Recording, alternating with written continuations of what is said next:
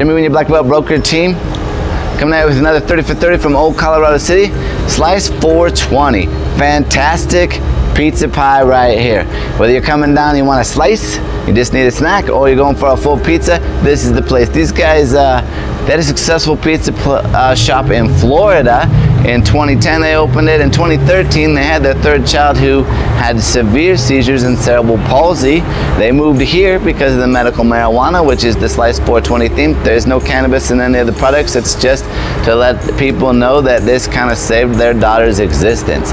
So they started this restaurant in 2017, and it has been a staple in Old Colorado City in the West Side ever since. Fantastic, fantastic, fantastic. They used to do crepes. I don't know if they still do. I haven't been in for much besides takeout because of COVID and all that, but they're back open. We've got great seating, and yeah, their daughter changed her whole life. She went from having hundreds of seizures a day to 2 or 3.